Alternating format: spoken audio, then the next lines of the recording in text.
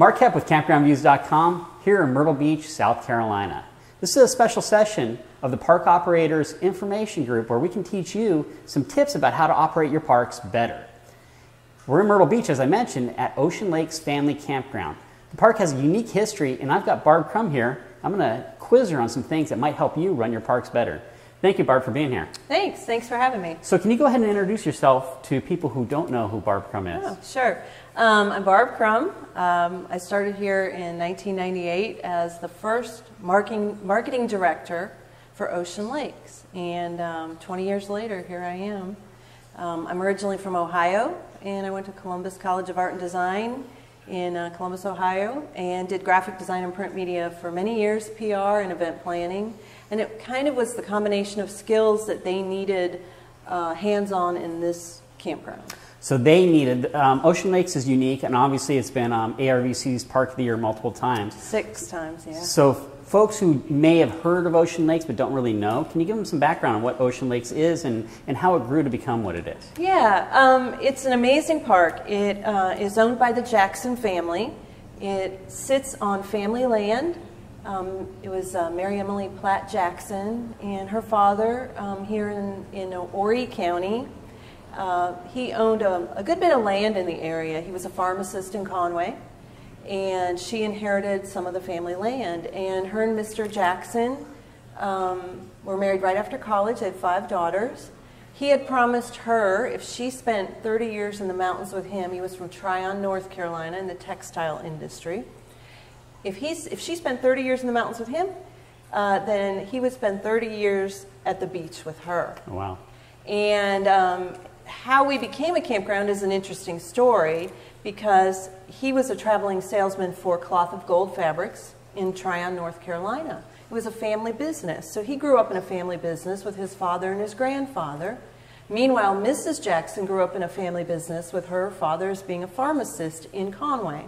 So they both have roots in family business. And the dynamics, as we all know as an operator, many of us are family campgrounds. Those of us are members of the family, and those of us, like me, who are not members. But it still adds to that dynamic. So when he got out of college, he was in the war, World War II stateside, and then after that he drove an old Trailways bus part-time. Eventually, fast forward, he's working in the family business. He's going up and down the eastern corridor to sell Cloth of Gold fabrics, and he has 6 women to get out of bed in the morning. Mrs. Jackson would sew all the clothing for the 5 daughters and herself, and they would model Cloth of Gold fabric. But traveling was a problem to all the department stores, so he actually converted an old Trailways bus. And this is actually how they discovered there really needed to be more family or more campgrounds in America.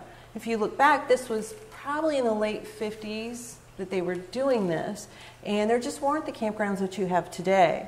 Huh. So fast forward, her parents passed away in the 60s, and there was some getting things in order, and they broke ground at the end of the 60s and beginning of 1970, and opened this campground in 1971, July 2nd, with 30 sites and 1 bathhouse. So 30 sites and 1 bathhouse in 1971. So when they launched the campground, well, let's go ahead and preview it. How many sites are there currently?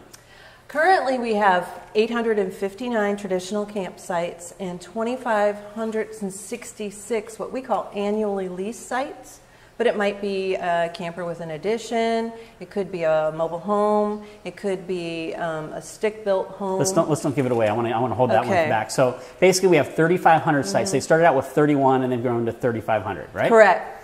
So that's a little bit of growth. Well, and when I started, obviously we were the size almost that we are now. Okay. And I would go to national conference, and I didn't realize that we were this lumbering beast in the industry. And a lot of times operators will look at me or any of our team members and say, oh yeah, you know. And I'm like, you know what? We started with 30 sites. And they were in their 50s when they started building. Really? Okay. So like a lot of park operators, they basically had a previous career and they went into this kind of as like a family retirement. Yeah. Let's enjoy working together. So really it's kind of a similar story to a lot of folks. So at what point did they start scaling it up? Did they, from day one, did they have the vision of growing it to this, or did something happen that got them to here? Mr. Jackson thought big. He drew everything on napkins. And he, to give you an example of how he thought, the recreation building is 17,000 square feet, and the family still jokes it would be bigger if it wasn't next to the lake.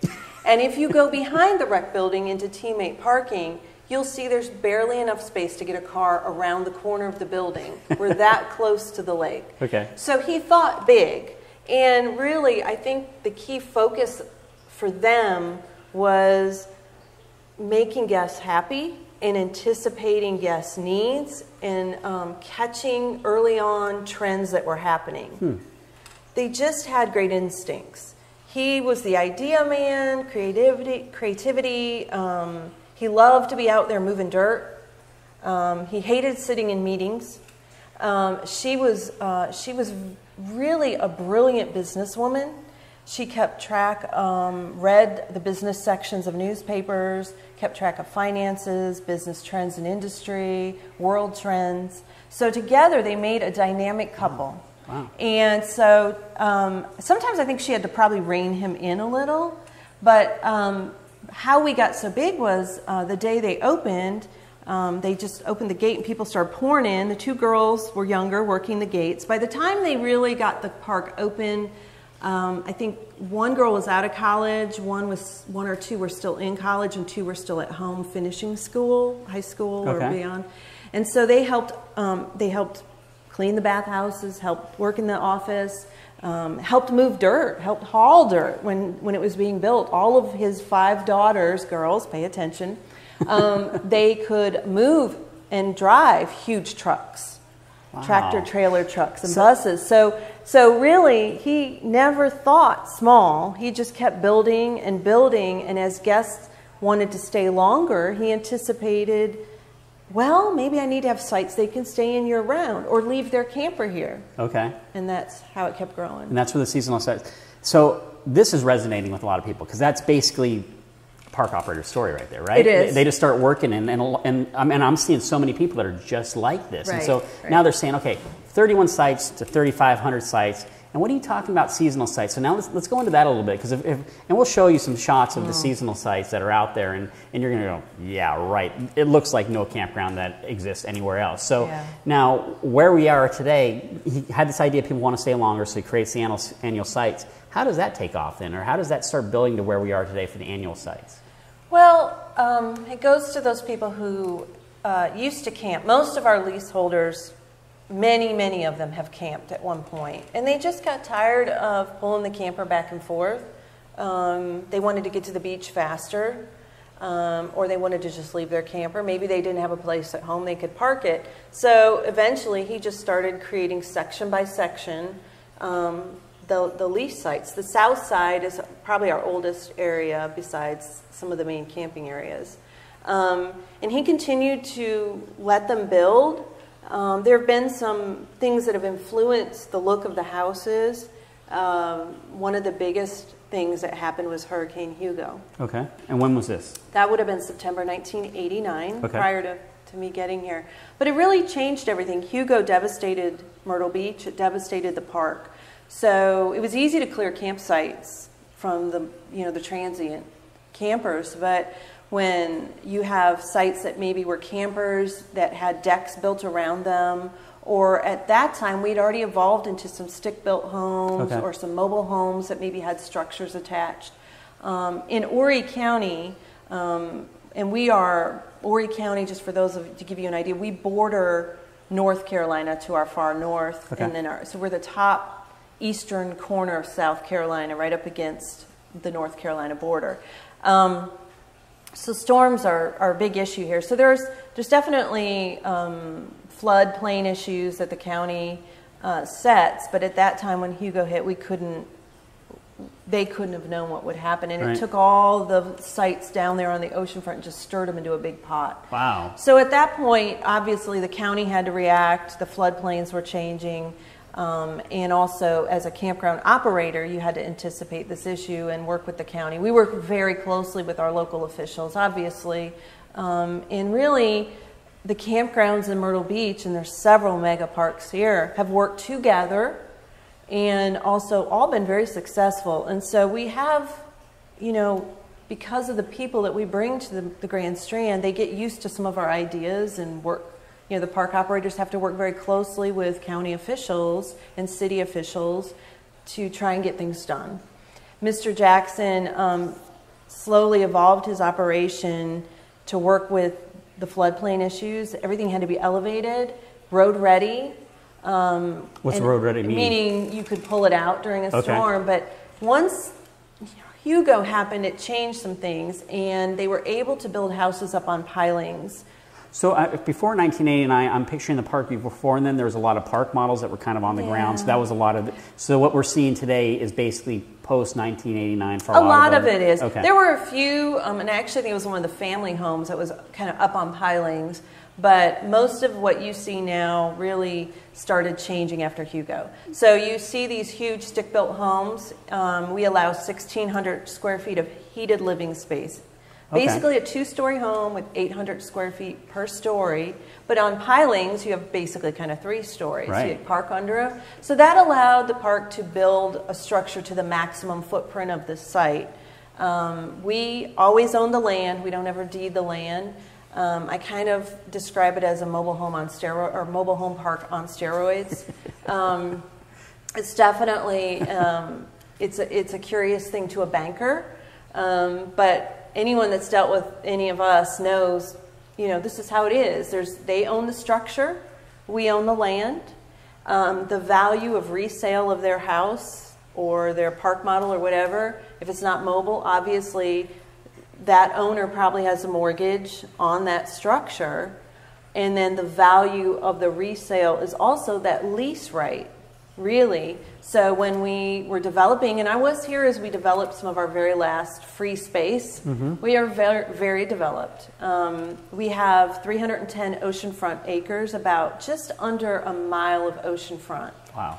So it's a lot of oceanfront property. Obviously, you couldn't really find that kind of property today. And like I said, there's several mega parks that are oceanfront.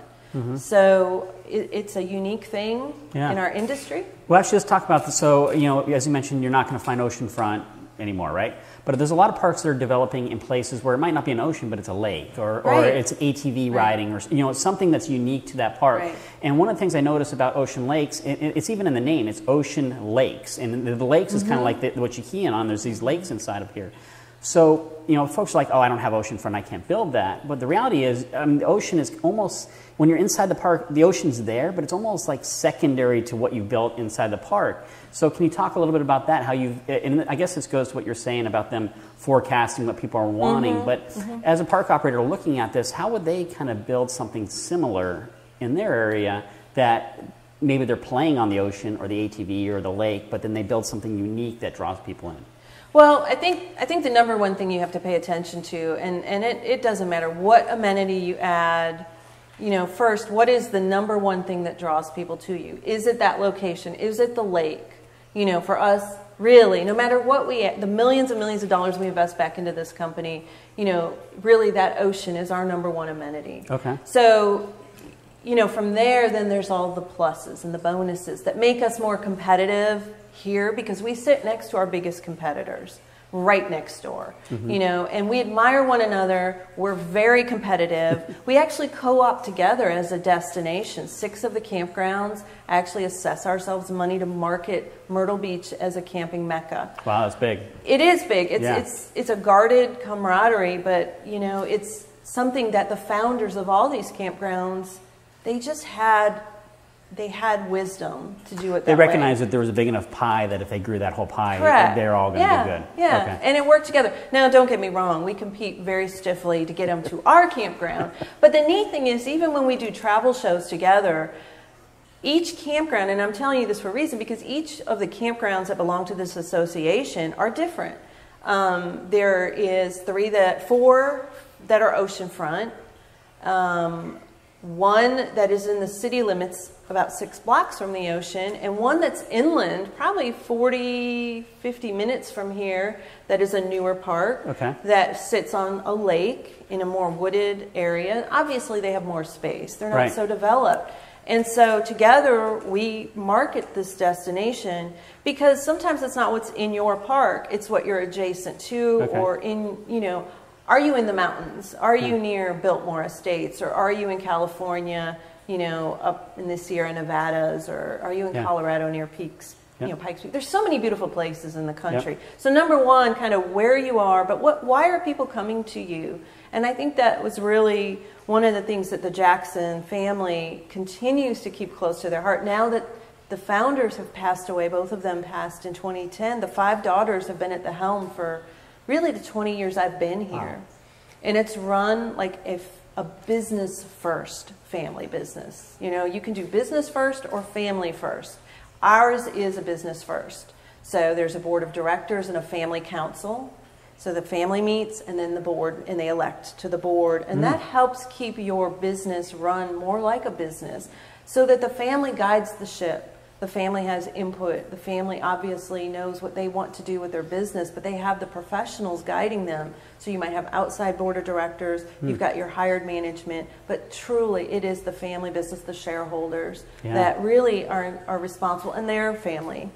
And so as you continue to build your campground, one, what is that main, it might be your location on the highway, or it might be your location near, you know, a racetrack, or near an ATV, or a horseback riding, or whatever that location might be. Sometimes it's just convenience. You know, in the Carolinas, we have a lot of campgrounds in North and South Carolina, and I sit on the state board, CARVC, and it's a great resource because you learn. I don't care what size you are, you learn from each other. We all deal with the same issues oftentimes. Maybe some of them are on our smaller scale or a bigger scale, but truly we're in this together, and our industry shares a lot of common things. So I have one owner that sits right on the highway, and he knows his big thing is the college games. You know, and I've talked to other board members that have the same thing. So I think one, knowing what draws, and then two, adding those amenities, what your guests want, and every demographic is different. Okay, that's a great dovetail. So then let's talk a little bit about your specific role. And so now, as a park operators, they may be doing everything themselves, right? Right. You're marketing, right? Right. You're director of marketing, and so you handle the marketing for Ocean Lakes. So let's talk about the marketing aspect of how you get people both into, engaged with, and coming back to your park. So, I mean, essentially that's your role, right? It is. And so from a marketing perspective, what do you see what are the current things that really work, and where do you see things going in the future for marketing RV parks and campgrounds? I would say, other than what we just talked about, your location, customer service. If you don't have friendly customer service and great, we call them teammates, but if you don't have a good staff, you're wasting your money. And I joke with salespeople, because there are a ton of them that call on me. I'm sure everyone watching too. You can spend all the money you want, but if you can't provide friendly customer service and you cannot be open to your guests, then you're wasting your money on all the marketing that you're doing. Wow. You need to stick to some of the basics. And believe it or not, I'll tell a lot of our salespeople, you'd be surprised what we don't spend on marketing. You know, the philosophy of this company is really about a team. We are a team style management. It doesn't matter what your position, CEO or VP or whatever your position here is, we just have first names because we see ourselves as teams. We're not above doing whatever it is that needs to be done, because let's keep our eyes focused on the mission. And the mission, and one of the best cost savings on marketing is repeat guests. So probably 80% or more of our guests are repeat. Wow. Word of mouth. And if you don't make them happy, if you don't provide outstanding service, you're in trouble. And friendly service, and if you don't clean that bathhouse, and you don't clean your offices or your cabins well, or you don't keep your sites well maintained, what's the point? There's too many choices out there. Yeah. So you really need to think of marketing a little broader than advertising, first off. And I love that our company thinks that way. I have the best team, hands down. I would argue with anybody. We got a rockin' team here, and we're family.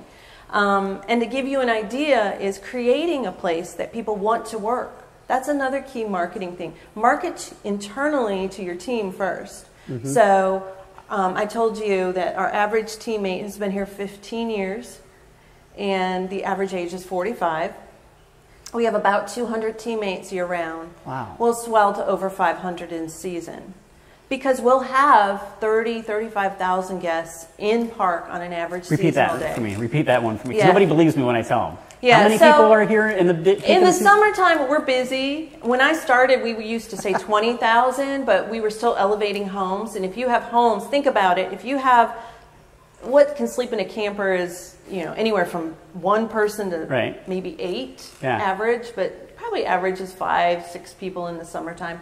And then the houses will sleep anywhere from 4 to 20 guests. Wow. The house has changed everything, and we can go back to some of the operational changes that happen that way, just from demand of a guest, you know, so wait, trash, before we go to sewer. That, 35,000 people. When you add those numbers up, I would say in season we're in that 25,000, but when you hit July, we're in 35,000. So, okay, so 35,000 people on site, and we're talking about customer service making 35,000, because the problem you have, and correct me if I'm wrong, 35,000 people, it only takes 1% of them to be pissed off and go on to Google or Yelp or something like that and trash your reputation. So it becomes real, from a marketing perspective, how do you communicate, how do you measure that? How do you keep that going and have good customer service to 35,000 people? Well, you know, in 20 years, marketing's changed a lot, I can tell you. Social media has changed my life dramatically, and my family's life.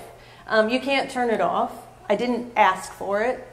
Does it work great for us? Oh, Facebook rocks. You know, I think we're at 120,000 plus fans or likes, whatever you want to call them. And we work it night and day. We babysit that thing. But we didn't ask for TripAdvisor or Google reviews or, you know, RV park reviews or whatever. We didn't ask for those things. They just happen, and they continue to happen. And it is a lot to maintain. Now, obviously, I just told you how big our team is. Yes. You know, but we're a big park. And I know because I grew up in a family business that was small. My husband is a family business, and he's a one person and running the whole show and everything. So, you know, managing all that is really hard. You got to do your best. I had one owner, and it's just him, and he owns a small park, but he does a great job. And one time he was like, Barb, I just don't want to respond to these reviews. They're just not wrong. They're not right. They're mean. They're saying bad things. And I just get so ticked off when I read it, I don't even want to look at it. Yeah. And I was like, Mike, that's one of your best marketing opportunities. It's one of your best public relations opportunities. You know, I think if you've ever convinced an unhappy customer, they can become your best advocate. Wow, so let's go into that a little bit more. So what would be a tactic that other park owners could use? They've got this nasty review that just pisses them off because it's wrong. How would you respond to that? How would you address that? How do you change that person? Sometimes you can't. Okay. I think you have to say that first. I think there's a couple. So I will describe how I handle it. And my team, which is now, I actually was a one-person department, and then I became a two-person department because we do a lot of printing and graphic design in-house. And then with social media, recently, about a year and a half ago, I became a three-person department. And it really was social media that required that. So when you get angry, it's okay. Get angry. Sometimes it's best to sleep on it. You know, they've posted it, whatever it's on, whatever site it's on, TripAdvisor, Google, Facebook, whatever. I will tell you, the ones that you can remove them from, I rarely do that. Oh, really? Yeah. If it's a 1-star, and you can go on, I mean, you can go on and sort by 1-star, and you can find our reviews. There's some really awful reviews on there, you know, and that goes to PR, and we can talk a little bit about some of the public relations side of this, but really, I am like a detective. I used to love the Hardy Boys and Nancy Drew, and I still love Columbo and, you know, CSI and all those kinds of things. So with our team, we're big, where you might be more hands-on. This operator that's watching, they know everything. They know the guest that's doing it. They handled the situation, or they saw it happen. With me, we're a big park. So I immediately, a whole chain of emails. I like the security manager, the main office, the supervisor, whoever that complaint is about. Yeah. They get looped in, and I do my research. What happened? Really? I send them the review, and I say, this is what's being said. What can you tell me? And I spend a lot of time, and my team does, saying, to my team, because we are a family. Yeah. I'm not, when I send it, I had a new guy start, and he's got a pretty big area, and I think he kind of was taken aback a little bit that I sent this complaint about the pool, and I was like, I'm on your side. No, I got your back. So let your team know. I mean, now, if they mess up, you call them on it. Right. But you want to do that research and find out what really happened, because here's why. Sometimes it's really, the first thing you need to realize is those who read the bad review, your response can tell the other side of the story. Yeah. Okay? It's your opportunity, and this is what I told Mike. Okay. This is Mike. A lot of them you can't respond. Now, Facebook they can respond back and forth to, but TripAdvisor and some of those others, they put the review, you respond. Right. Remember the tool that you're using. So I respond to bad reviews on Facebook different than I do TripAdvisor or Google. And it becomes an art. It becomes a challenge. It gets a little maddening, but if you do it the right way, I've actually had many reviews pulled down. By the user themselves? Okay. Because they lie. And this is your chance to tell your side. The other thing is, own up to it. If you messed up, own it. Yeah. You know, I am sorry, we obviously failed to meet your expectations. Always have a voice of empathy and professionalism and concern, but sternly state the facts. Okay, so in our park, we're big. I'll tell you, one of the biggest issues that all the big parks have is people's behavior. Yeah, you can't police 35,000 people. We're not your babysitter. You know, we are not the disciplinarian here for you. We are not the parent. And I'm talking about the 50-year-olds are as bad as the 16-year-olds. You know, we have golf car rentals. We have a fleet of 900-plus golf cars that they can rent, and we allow them to bring their own electric golf car. That is one of the advantages. It's one of the reasons they choose us. If you have an electric golf car, you show the insurance, you sign the zero tolerance paperwork, and 5 times that says you must be 16 with a valid driver's license. And not drunk. It's on the steering wheel. No, you know, we don't even sell alcohol on the premises. Wow. We figure you'll find it. You're welcome to drink it at your site. You know, but you know how people are. Yeah. Their behavior has changed. I say it's too much reality television. I don't know what it is, but you know, it's your opportunity to address things like this and plant seeds in people that are reading the response. So a lot of times there are some you can just, you're not going to change their mind. You're not going to make them happy. So do you respond to those, or do you leave them? I respond to all the bad ones that I absolutely can. And I'll be honest with you, sometimes, you know, they're popping through my emails. Mondays are horrible. I mean, they're just flooding through. But I check them throughout the weekend and everything. I'll tell you, last Saturday, I responded to 2 of them right there after breakfast. I was so mad. Uh-oh. My husband. Wait, you didn't listen to your own advice, though? You didn't sit on it? Well, I mean, I knew what to say. Okay. You know, right, you're like, okay, this is just not right. So so in those cases where you're not going to get through to them, you've got an idea. Your response, you're not responding to them. You're responding to the person who's read that review, and they're going to read. So in fact, last Saturday I actually put that in there because for the first time ever, I had somebody quote, and they didn't do it accurately, my standard, like I keep copies of standard responses. I don't really copy and paste, but I'll use phrases. Okay, yeah. And so this person had put phrases in there. They just weren't happy, and it was very clear that I don't think they'll ever be back. And I said that. Be honest. Listen, I am sorry we failed to meet your expectations. And by your review, I can tell, and this was on TripAdvisor, by your review, I can tell that anything that I say, you know, you're probably not going to be happy with.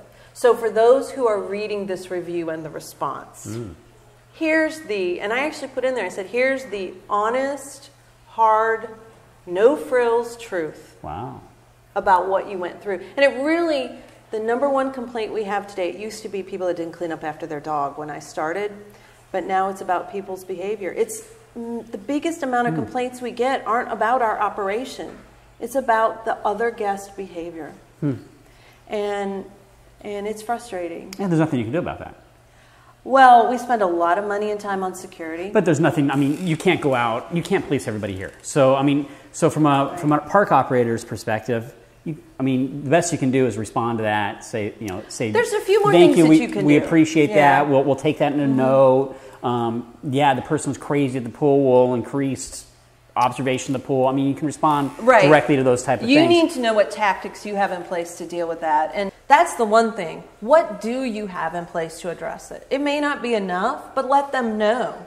So one lady sent an email to us about our Wi-Fi and wanted to know why she didn't have 300 megabits per second like she has at home.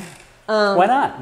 And I explained to her, gee, I actually asked our IT guy, George, and I'm like, George, I only have 100 megabits and I just upgraded. That's at my house. I'm like, who has 300? I don't know where she lives. Maybe that's standard in somewhere. But, you know, you just have to be honest with people. And that's really the key. And be human and be respectful. But sometimes you just got to say the facts. And I think at the end of that reply, I said something like, you know, we would do whatever we can to help our guests' needs within reason. Within the reason. Yeah. That's great. So let's dovetail now on to some of the marketing you do. And one of the things that's unique about Ocean Lakes, and you don't see this in a lot of campgrounds, is you have a mascot. And you use this mascot in all of your marketing. And there's been some discussion recently with some park operators about mascots and about branding and about that type of stuff. So your character is Sandy. He's a starfish. Starfish. And it started out as just part of the logo, and you've kind of adapted it to where it's kind of a mascot. So can you talk about that, and do people recognize it when they come in here now that they know who Sandy is? I do. He actually was a piece of artwork on a newsletter, which he's up here on the wall. We have our history section. Okay. Yeah, and you can see how he appeared, and then he evolved into our mascot when we did some team things and branding and service mark, slogan, that kind of thing. And so Sandy has evolved. There were 3 versions, and the first thing I did in '98 was look at my boss, Lance Thompson, who's our vice president and general manager, and say, can I Disneyize him? We love Disney. I'm sorry, they're the best, right? And I saw that he could embody all the things that Ocean Lakes has to offer. I didn't realize at the time, and I don't think anybody did, how hard it is to become with a starfish mascot costume. They're very awkward to design for because they're a star and you have legs coming out of it. I don't know. It's just all. But other than that, we probably have 100+ versions of Sandy.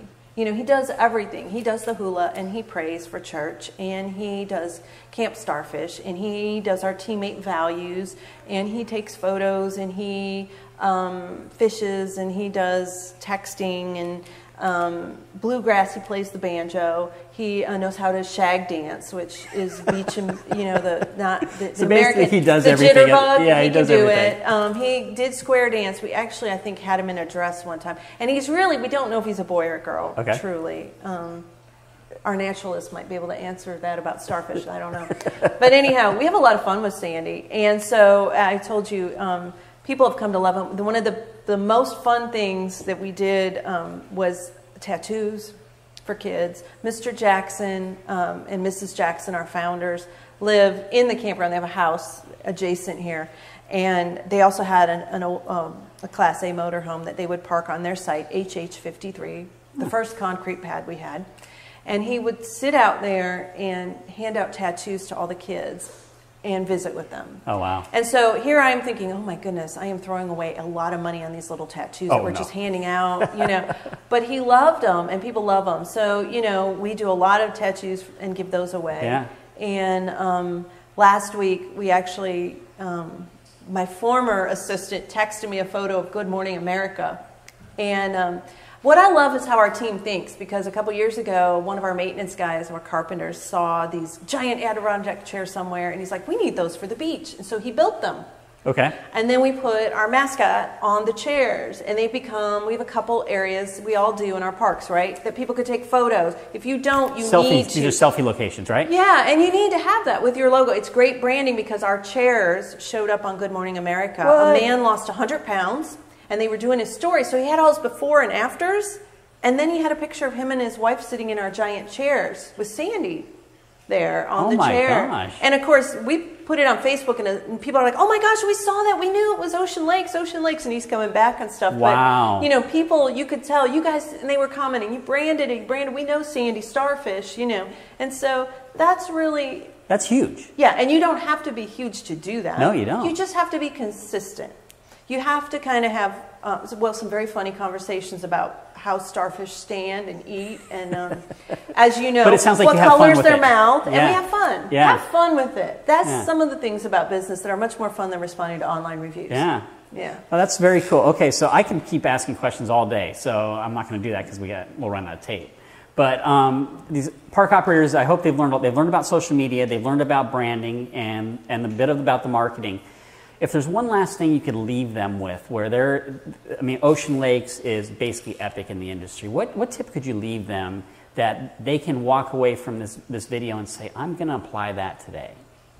I would say one of the most important things to protect your business is know the laws, especially when it comes to like human resources. Okay. Don't mess around with that. You could, let's face it, night and day, you've invested maybe your life savings in this park.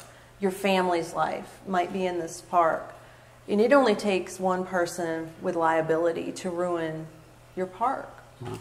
So one of the best things that you can do from a guest standpoint and a human resources personnel standpoint, if you have any employees, or just to protect yourself, is make sure you seek advice on these things. We toured a park the board did last week up in North Carolina. It was a great park. I love the owner. And they were going through a master plan. So she had a 3-phase plan. We do master planning every so often, every decade or two, and we phase our plans in. So you have to have a business plan, and you have to be aware of where your liability is so the guests won't sue you. And you also want to be legal from an employee standpoint. Okay. So I would say there are some great resources. And networking with your peers in your industry, and the reason I brought up that park, she said, you know, we took this over in February 2016, and we were sitting in the office, and I looked at my husband and I said, certainly we shouldn't have to recreate the wheel. Yeah. Certainly somebody has gone through and faced all these issues before, and she found her state association. Boom. And through the state, you find national. And so there's a website at arvc.org that has a ton of resources on forms, professionals, insurance companies. Have them walk through. Think of yourself as a safety committee. We actually have a teammate safety committee that meet and they go through the campground, and that's really important. And to do that, so that actually sounds like something they could actually do. So if they hit end on this video, write down safety committee. And they can call up their insurance agent and say, hey, we're forming a safety committee. Can you send somebody out to walk through our property? Their carrier would be willing to do that. You can also hire OSHA experts, freelance. Okay. We'll have OSHA people come through and walk through and kind of do a study. I know Levitt Insurance, which is one of the industry partners. Yeah. You can get them to come out. You want somebody who specializes in campgrounds because we are different. Okay, so they're going to understand that. And so you want that expert on that. And then you also, ARVC has some great resources for human resources. Like if you have work campers, there's a lot of things you need to be aware of and know about these things that from an investment standpoint, you would be frustrated if something happened to your big investment because of something like that. Yeah, that makes a lot of sense. And there's so much on your plate. Yeah. And I will tell you, even guest feedback. Sometimes if you pay attention to what guests tell you, and they can fill out a survey, they can go online and fill out a survey, they can email us, be accessible and read it and make your team aware. So, the minutes from our safety committee meeting are circulated to all the departments. Wow. We post we have a magazine that has a comment card in the back. Those are literally typed up every month.